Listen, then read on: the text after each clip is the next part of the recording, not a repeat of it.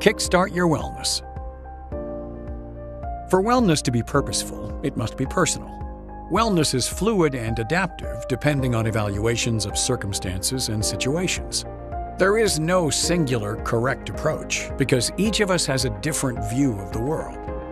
Determining your view of wellness comes from being self-aware and self-regulating to make choices that help you form habits. Knowing what is good for you is one thing, but ultimately we determine the amount of effort we are willing to invest in ourselves. When you make conscious choices to integrate good things into your life, you increase the degree of wellness that you will feel. We often focus on physical and mental wellness and take actions to care for our bodies and minds to maintain or improve current health and protect our future health. However, some other wellness dimensions heavily influence our physical and mental well-being.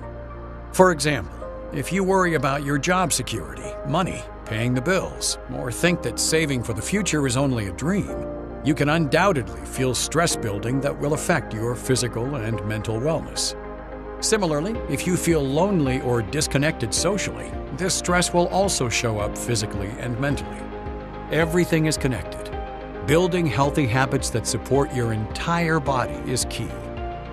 It's important to evaluate whether you need to establish boundaries that offer support and eliminate stressors to help you find a better balance to your overall wellness and sense of fulfillment. Tips to kickstart your wellness. Get up and move. Set realistic goals to boost your physical activity. They need to be achievable, not monumental. Get creative. Sing, dance, paint, play with clay, knit, crochet, or something else. Get in touch with your senses. Immerse yourself in the sensory experiences within your environment. Get positive. Try boosting your mental wellness with a moment of daily positivity to help bring about self-acceptance. Get comfortable with your finances.